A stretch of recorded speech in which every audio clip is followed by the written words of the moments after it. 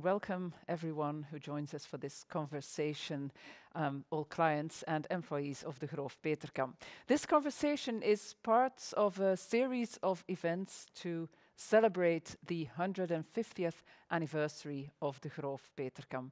And being more than a bank, Degroof Petercam supports innovation, puts its shoulders under entrepreneurship, is forward-looking and aims at sustainable investments. And not so much looking back at the past, but Degroof Petercam wants to keep an eye on the future. And we'd like to inspire you with this conversation between two people who both support young people to take their future in their own hands.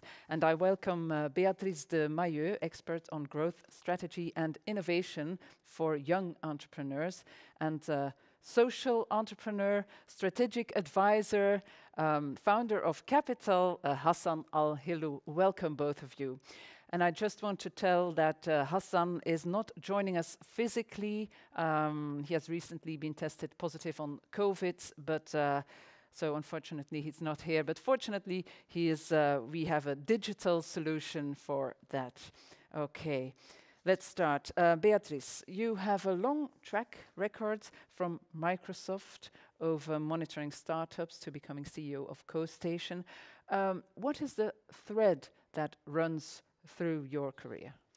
I think the main, when I received some questions, to prepare the interview, what really immediately came up to me was passion. I think from the beginning of my career, it's really passion and curiosity. I'm really driven, I think, by curiosity of discovering, of learning, of discovering lots of different people, different domains, and the passion that drives me also through all these discoveries of different domains and different people. So indeed, I had a part of my career in technology. I also created a wine company now recently, just out of passion because of winemakers. So it's totally different, I know, but I really think for me it's curiosity and passion.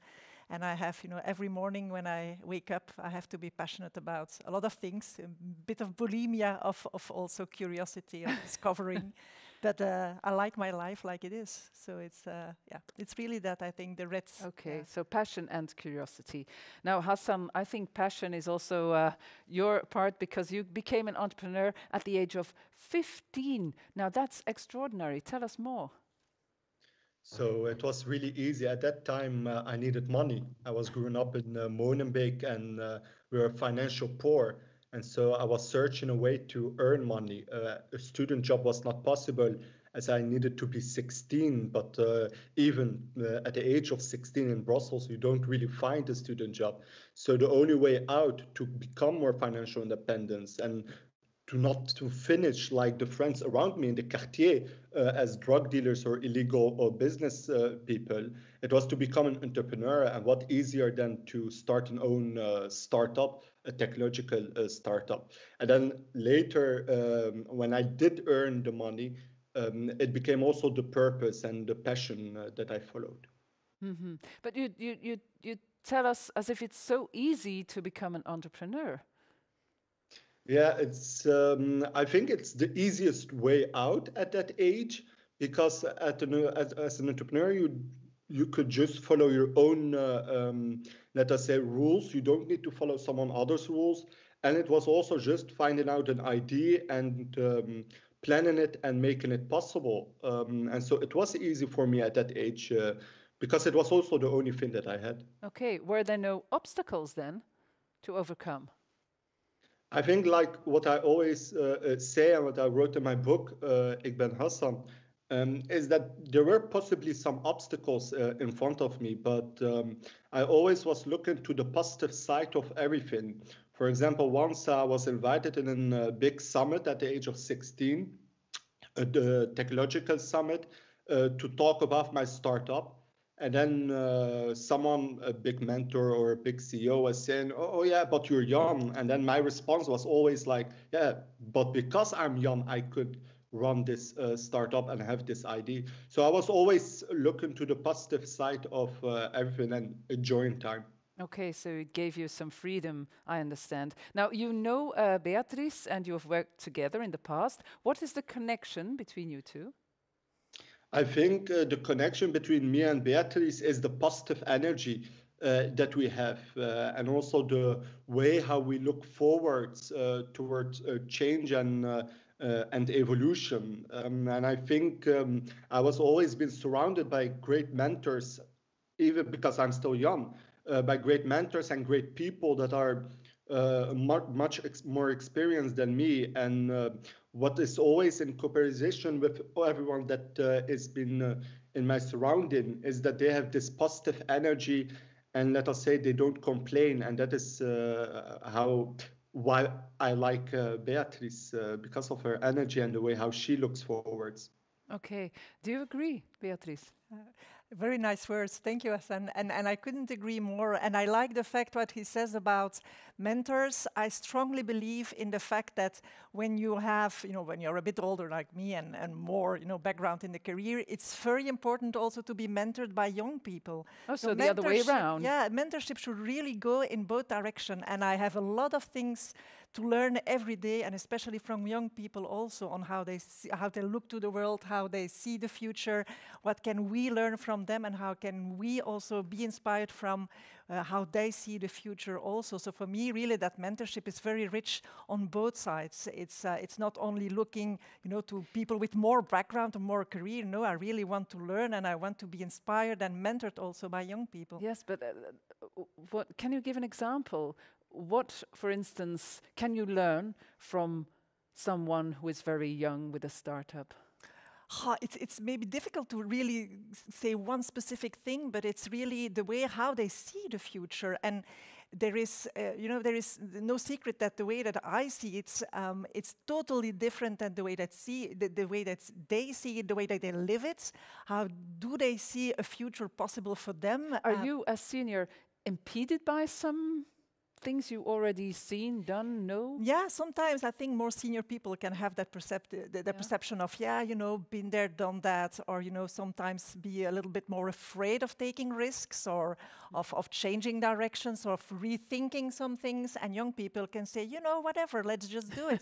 I have a son that has the age of Hassan, and he's traveling around the world now, and he's like, I don't know, I will see what I will do in September. Well, of course, as a parent, I'm quite afraid, but at the other side, I have something like, it's his future. Let me also give him that chance to work for it, but also to travel and to see where the future will leave him. As I think that the subject also, like Hassan said, of that purpose, and you have really to do what's in your will to do, in something that you can do it, and if you have, that passion and be surrounded by the good people, you just have to go for it. Mm-hmm. Hassan, you say that tomorrow is not a continuation of today. Tomorrow is more diverse. Can you explain that? Yeah, I think if you look to the global level, the diversity that we are seeing on global level is huge. It's largely when you go to cities like Brussels, Antwerp, Charleroi, and more in Belgium, it's been called the majority minority cities. What means is that the majority that lives in those cities exist of minorities together. If you go today to a college or to a university or just to a kindergarten, you will see a totally different reality than what you maybe see in your own company. The diversity that you see in those schools is not being reflected in your company. And so when I'm talking about the fact that tomorrow is not like today, it's the fact that we will become more diverse than ever. Mm-hmm. Can you, for instance, say that the board of a company does not reflect reality in this sense? It's not even the board, because we often only focus on the board, what's also important, of course, but it's about a board or a table. It's just a table of the marketing department or human research department or the finance department. All those tables are not diverse, or still not diverse enough. I truly believe in that step by step we will reach that, but we should be sure to focus on it and go on the wave or surf on the wave of those talents, or otherwise companies will break down. Mm-hmm. I read somewhere, Hassan, that you say that diversity is like a hairy monster Everyone is afraid. How do you convince a company to be diversity proof? That's a good one. That's an old one. Even I, that's a good one. You're a good journalist. No, so how do I convince them? Somehow I don't really need to convince them because they already contact me. So they're already convinced in diversity and they want to do something with it, and then they call me or contact me. But what I truly do is focus on empowerment. What means is that I'm not coming as an external just to give them advices or to say to them how to restructure. What I'm doing is really talking with the people, talking with the employees from an empowered perspective to see, okay, how do everyone in this company looks to diversity and how could we make them more inclusive? So when we prepare the company itself to become more inclusive, then we could also welcome external diversity to enter in this company. Okay. Beatrice, apart from diversity, a sense of purpose is important factor to stay relevant as a company. How would you describe purpose-driven entrepreneurship and why is it so important? Yeah. Well, maybe just on before jumping into the purpose, I think it's important also to just leverage what Hassan said when you speak about diversity. There is one thing for sure is companies that have or that embrace diversity, they will be much more or they have a better innovative or better also to generate innovation within the company, because diversity will create different point of views within different impressions and point of views within a company, because Conflict maybe. Conflict also, and it's very well known also that conflict will create innovation, because when you have a group of individuals and they don't all agree about the same thing, you will find a compromise, you will innovate to find better and newer ways to do something. So diversity can create and will create also sometimes conflicts, but it will generate also innovation. Now, on your question of purpose, it's also, you can see that in times of crisis like now, companies and entrepreneurs that have a strong purpose are also much more resilient to go through difficult times like we are having now. A company should have a clear direction, should have strong values, of course, should have a clear mission or vision, and in which also, of course, the whole purpose of the company should be woven into. And then you can also let the individuals do what they have to do also on their way of working to achieve these goals and to achieve the direction that the company wants to go through. And I think it's the same also for entrepreneurship. You can really be well aware on what is the purpose, what is the impact that you would like to have on society also. As an entrepreneur, try to keep an eye on what you want to achieve and what impact you want to have in society also. And when you keep that also as a very strong direction, I think it's helping you also to go through the crises that you can have as an entrepreneur, because being an entrepreneur is certainly very difficult.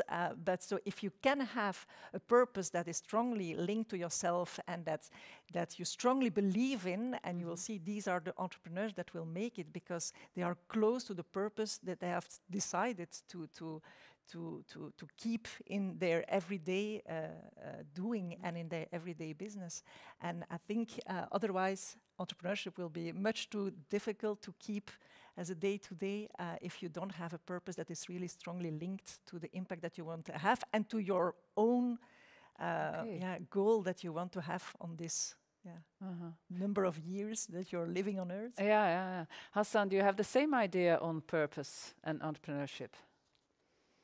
Yeah, I think me and Beatrice will always knick yes to each other. As what she says is, I totally agree with it. And again, there is one important point that we should put forward when we also talk about purpose, is that often the purpose is also a terminology that we only could use when we are in a more luxury position. For example, as a company that is already in a better position, then they say, okay, let's focus on purpose. But the real question that we should focus on, or the the real main problem that we should focus on is how to make purpose more, having more equity in purpose for everyone, that every youngster and every child could have a purpose in their own life, and not only children or youngsters that grew up in a better environment. So that's the only takeaway that I also want to share when we talk about purpose. Mm-hmm. Hassan, I also want to ask you to tell some more about Capital. What is that about?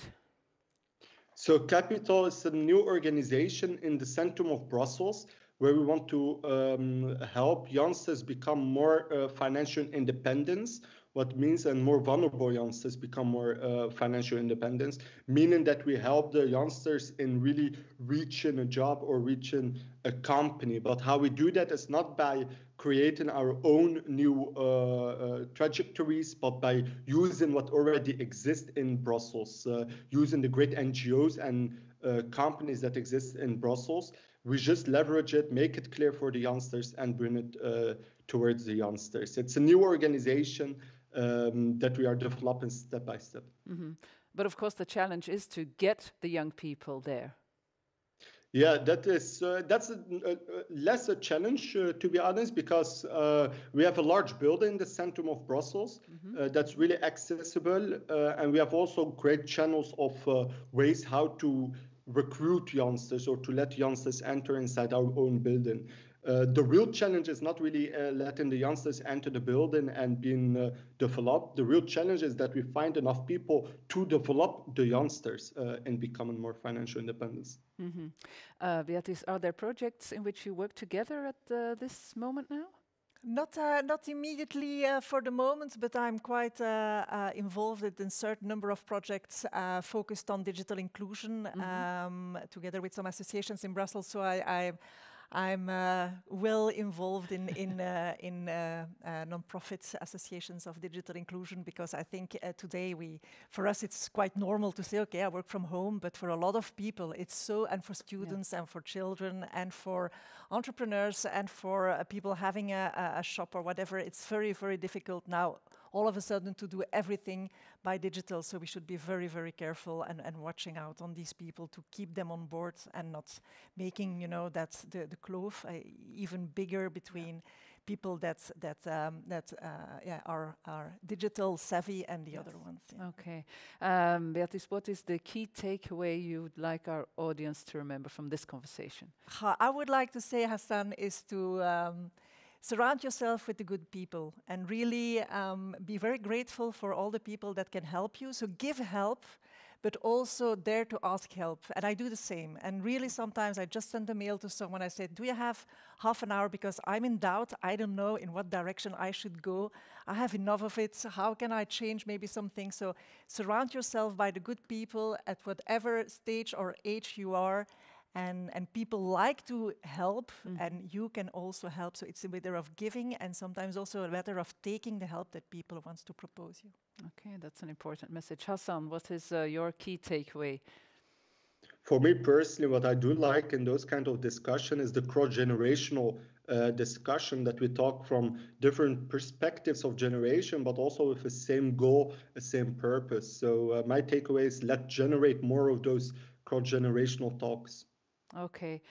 Thank you, and thank you, Hassan, for joining us. I know you're not feeling that well, but I hope the best for you, so you can overcome this virus quickly. Thank you very much. And thank you, Beatrice, too, for joining us. Thank you. Thank you, Hassan.